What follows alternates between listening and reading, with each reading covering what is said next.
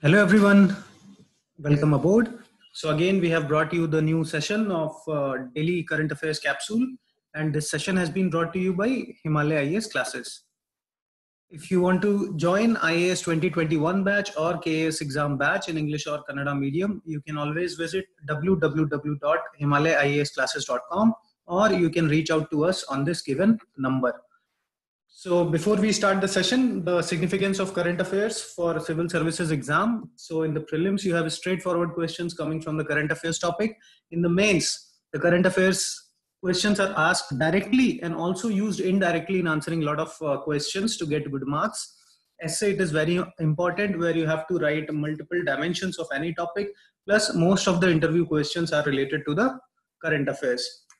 Now, the first news related to civil services exam in today's topic is free hand has been given to the armed forces for responding at line of actual control. So we know that a lot of conflict situation is going on between India and China at the line of actual control. Syllabus wise, it is part of the international relations, and in the mains paper, international relations is the part of General Studies paper 2. So what has been done here, we all know that on the 15th of June, the face-off happened between the two forces, Indian Army and PLA.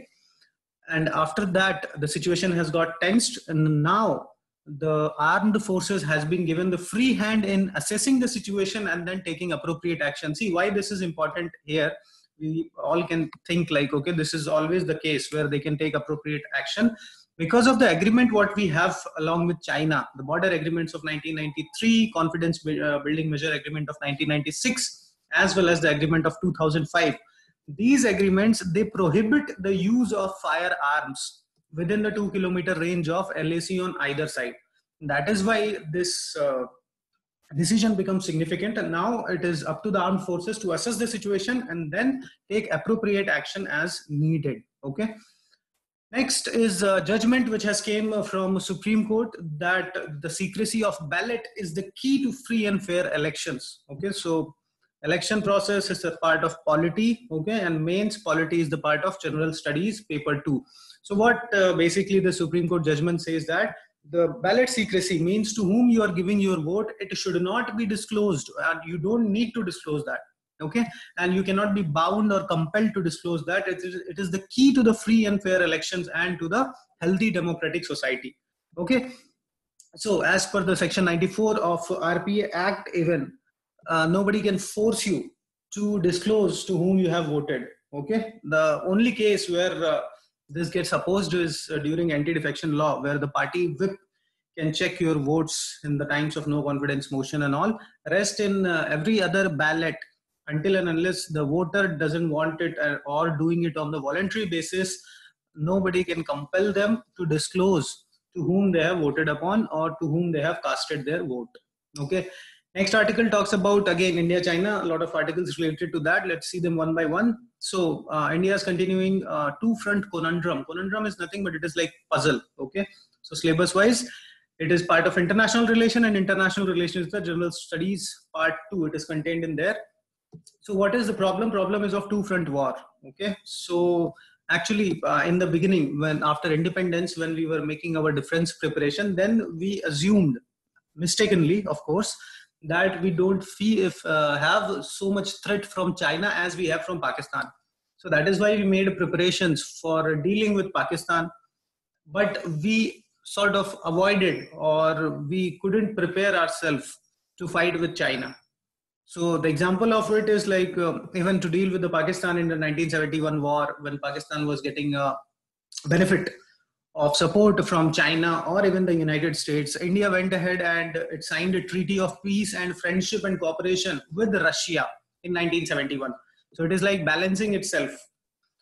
But in 1962, because of avoidance of China factor, we have faced adversaries in the defeat in the war, and we have lost some areas. So the whole argument of the article is we should try to avoid this obsession with Pakistan. India has to face, and it has to be ready on the war at two front, one, and that too simultaneously, one from Pakistani side and another from Chinese side. So we have to realign our policies. We have to make preparations in order to keep India ready for a two-front war situation, not just aligning our policies to deal with the Pakistan. Next article today, it is related to social justice, and it talks about the increasing cases of domestic violence during this lockdown situation. So syllabus wise, social justice, which is the part of general studies, paper 1, issues related to women. So because of lockdown, a lot of women, they cannot come out of their home, plus economic fall down. So like the income of a lot of people, it has gone down. And usually it is the women who have to bear the brunt of this frustration. Actually, during any crisis situation, you can think of the partition movement, or you can think of any war torn country as of now. So women are at disadvantage. They are the most, relatively they are exploited more, or they face more, harm in any of the crisis situation. Reasons like, okay, first they do a lot of unpaid care work. None of their work is economically accounted for. Let it be cooking of food or taking care of the kids, okay, and plus they face a lot of restrictions as well. Plus in this lockdown situation, where priority has been to, all the administrative machinery is working to contain the COVID situation, not their cases are not being reported. That is another problem which has given increase in the cases of domestic violence against women. So what can be done is, first thing is the access to the health must be ensured. So whatever needs from the health point of view is needed, it has to be fulfilled, their nutritional need or access to the basic health services.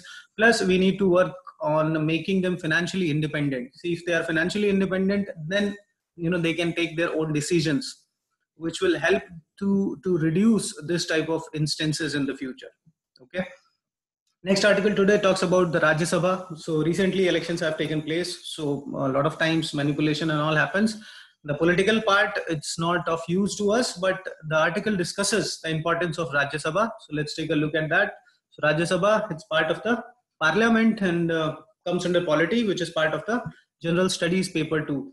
So what is the major role of Rajya Sabha, or which is known as Council of State or House of Elders? It institutionalizes the power sharing between center and states. In India's federal structure, Lok Sabha represents people of India as a whole, and Rajya Sabha represents the states. Okay.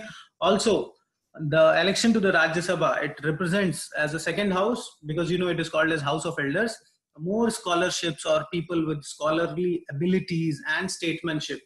Okay.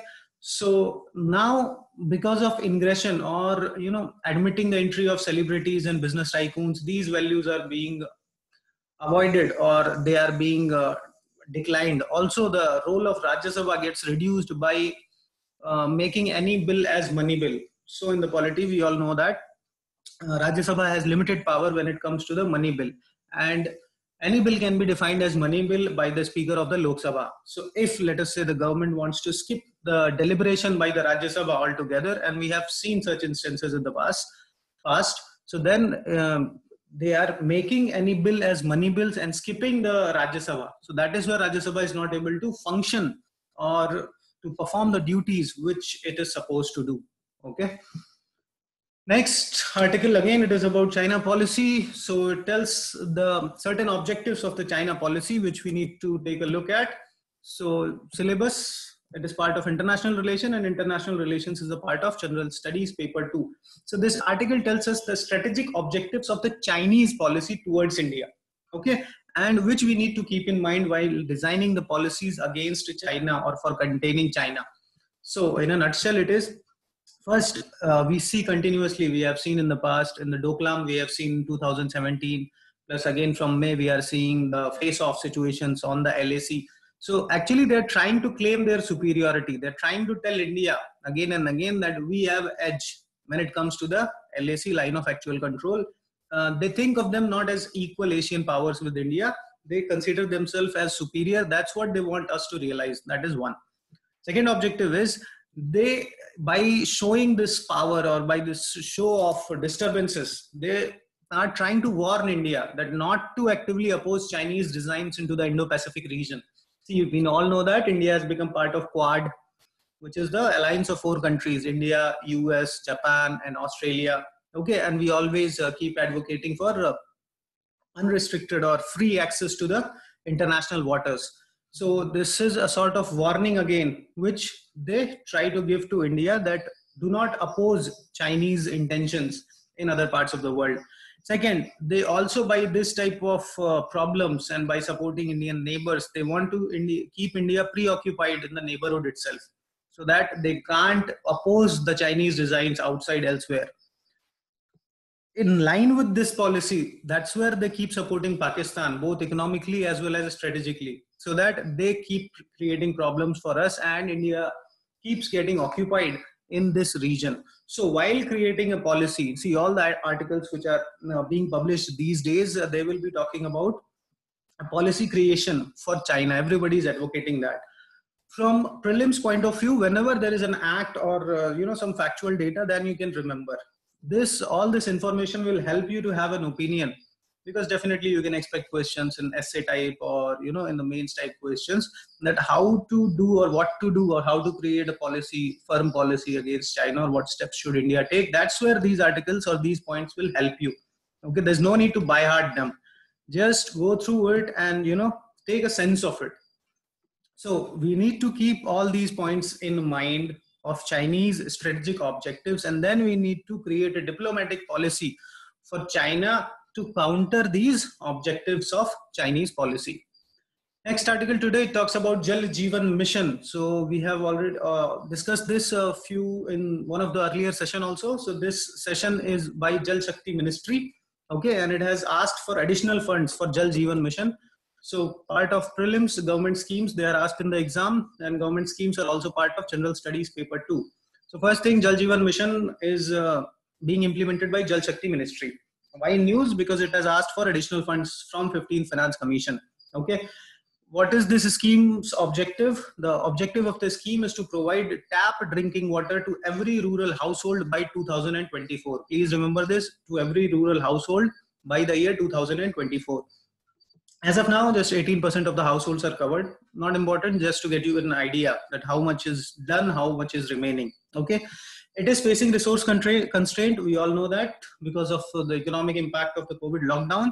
So the Jal Shakti Ministry has asked for the control of the panchayat grants for sanitation and water projects, whatever money. So actually 14th Finance Commission, which was the earlier commission, that recommended that more decentralization and more power to this bodies, Panchayati Raj institutions, more autonomy, more funds to them to empower them.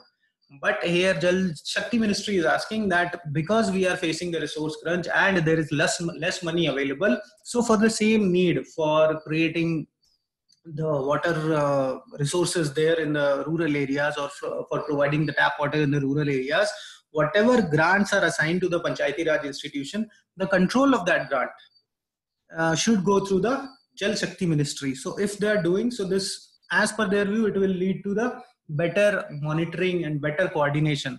If you think from the point of view of decentralization, it is a step back from the decentralization or empowerment of the Panchayati Raj institutions. So this angle is for mains. For prelims, just remember Jal Shakti Ministry, Jal Jeevan Mission, providing rural tap drinking water to every rural household by 2024. Next article today is about another medicine which has got approval from Drug Controller General of India. Okay, so a lot of medicines are getting, or drugs are getting approval these days because we need to fight this COVID situation. So prelims part of science, mains part of general studies paper 3. So just remember the name of the drug. It is Remdesivir. Okay, so Remdesivir is the name of the drug which has got approval, and it will be sold under the brand name of Covifor. Okay, Covifor, and it has been approved for treatment of COVID patients. And a Hyderabadi firm, they will get the approval for manufacturing of this version of drug. Okay, so remember Remdesivir, which will be sold in India with the name of Covifor. Next, another article from former Indian ambassador to China, that saying that China has strategically lost India for a very small tactical gain on the ground. Okay, so let us see what he says. Syllabus-wise, part of international relation, and international relation is the part of general studies paper 2. So this article says that this Border Peace and Tranquility Agreement of 1993, which we have earlier told you, which prohibits any use of arms or which provides for a peaceful resolution of any border dispute, okay, that has been broken by China. They have attempted to unilaterally define LAC. That's why all the problem happened, because they are entering onto the Indian side and they are creating observation posts, they are creating their tents, okay. So as far as India is concerned, our bottom line has to be the restoration of the status quo, means as things were before. So going back of the Chinese military, okay. But this is the time to reassess our China policy. Till now, we have thought that even if there is a dispute, border dispute, we should not stop the economic exchanges between the two countries. But the former ambassador, he clearly says that we should keep Chinese companies out of the 5G trial. See, 5G, fifth generation telecom technology, it is supposed to happen, and this is going to be the next big thing, which will fetch a lot of money for any company who gets the contracts or who participates in the creation of the infrastructure of the 5G. Huawei is one such company which has been actually blocked in USA as well, but as of now they are participating in the Indian 5G trial. So the article clearly argues that we should stop Chinese companies. We should allow them elsewhere where less money is involved, but this is going to give them more benefit. So strategically, we should keep them out of this. Okay. And now further deterioration in the relation of both the countries can be expected.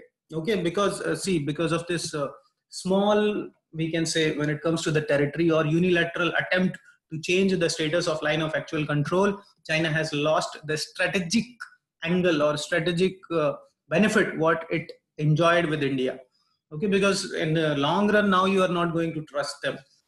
Now maybe we need to counter them at other forums or platforms in order to keep the pressure on them. Okay.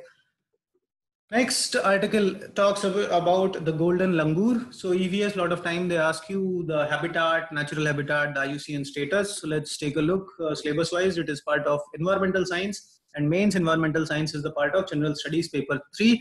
So golden langur, first thing is the status is endangered. Remember that. Found in 2 places in the world, Assam in India and Bhutan only.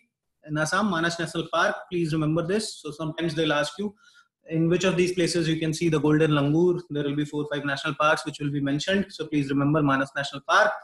Then one interesting thing the article talks about is that they have a practice of infanticide. They kill their babies sometimes. The reason might be because of this is fragmented, not fragmented, because their habitat is fragmented. Okay, and their natural habitat is semi-evergreen or deciduous forest. So if to make the question interesting, they can add one more point. Otherwise, try to remember the IUCN status, endangered, and the natural habitat of golden langur. So that was it for today's current affairs session, guys. This is a list of do's and don'ts which you can follow in order to maximize your chances of selection. Please do not forget to like, comment, share, and subscribe to this channel, and to press the bell icon so that you can get notified whenever we upload any new current affairs video. Thanks a lot for watching.